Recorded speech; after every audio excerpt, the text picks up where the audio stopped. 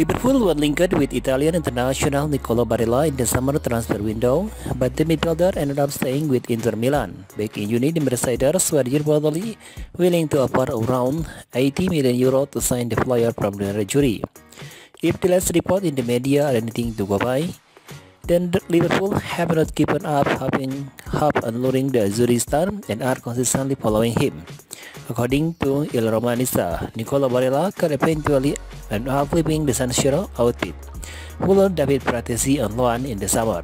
The research have mentioned that the Sassuolo player is the ideal midfielder to replace the 26-year-old, and manager Simone Inzaghi is happy with him.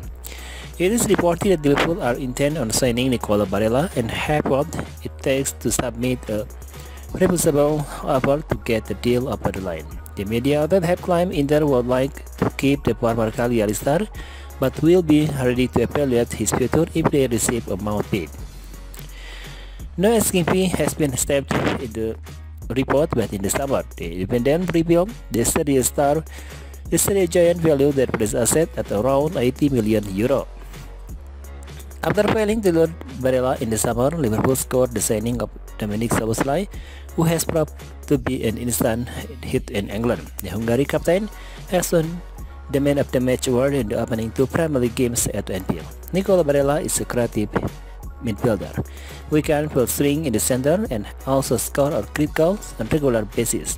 Last season, he directly contributed in 19 goals in all competition as Inter reached the Champions League final. In your view, so Liverpool offer £80 million to finally sign him?